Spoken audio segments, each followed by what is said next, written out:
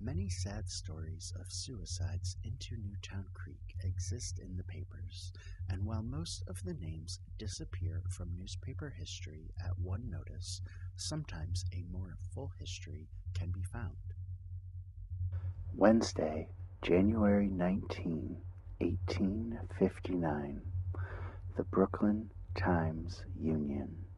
Yesterday afternoon, a butcher named Joseph Clark discovered the body of a female in Newtown Creek, 17th Ward. The body was conveyed to the 5th Precinct Station House, where it was resuscitated after some difficulty.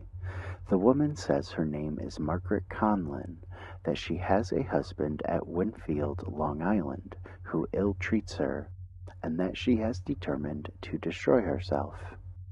Every attention has been bestowed upon her, and she will undoubtedly recover. Friday, January 21, 1859. The New York Daily Herald. Attempt at suicide.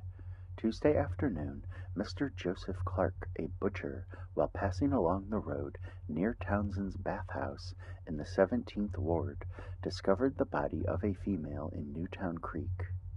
With the assistance of some of the neighbors, he got it out, and placing it in his cart, took it to the station house of the 5th Precinct. The woman was entirely insensible from cold and exposure, but by the aid of restoratives applied by Captain Woglum and the men in the station house, she recovered so as to be able to give some account of herself. She says her name is Margaret Conlan, that she has a husband residing in Winfield, Long Island, and that she meant to destroy herself. She assigned as a cause for the rash act that her husband ill-treats her and abuses her. Every attention was given her by the officers of the station house, and she will probably recover. Had she not been discovered as she would undoubtedly have died in a short time, as she was almost covered with ice when found.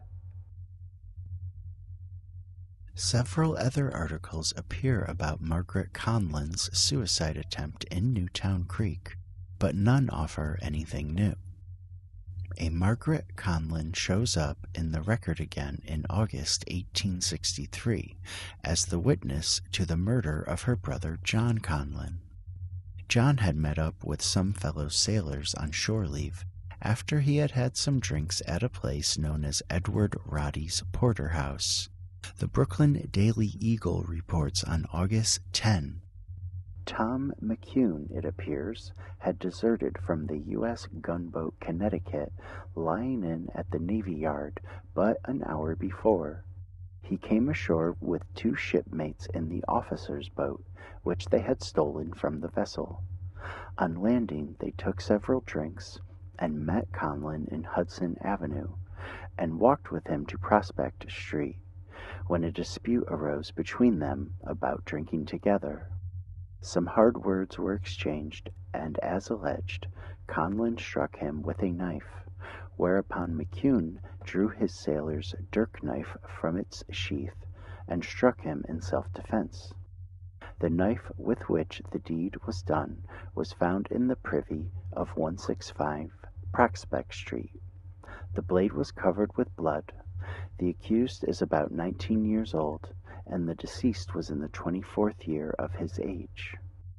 Margaret testified to what she saw. She was standing at the store door of Roddy, corner of Green Lane and Prospect Street, on Saturday evening, talking with my brother. Mary Ann Enright was with me. A sailor named McCune came up and invited my brother to go as far as his sister's basement door. They walked off together. This door is only 2 doors from the place where we were standing. When they got as far as the door, they commenced quarreling. The sailor struck my brother first, when my brother ran away from him, the sailor following him. The sailor closed with him and threw him down, and I saw him strike my brother in the left side with a knife he held in his hand. He cried out, "Oh, Jesus Christ!"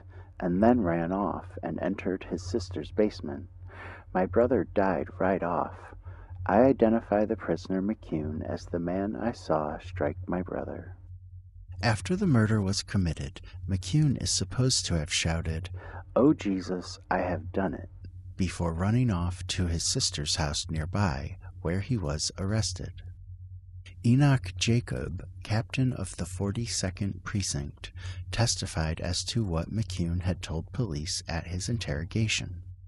McCune stated that he met Conlan, and Conlan proposed that he should go to Tom's sister's house, speaking of it as a house of ill fame, and stay all night with the girls, meaning two girls named Meg Middleton and Holy Joe, the latter being McCune's sister.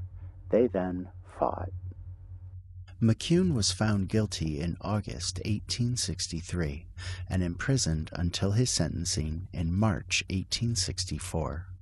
At sentencing, McCune pled for his life, again claiming that Conlan had called his sister a prostitute, but the court was not moved and sentenced him to hang on May 20.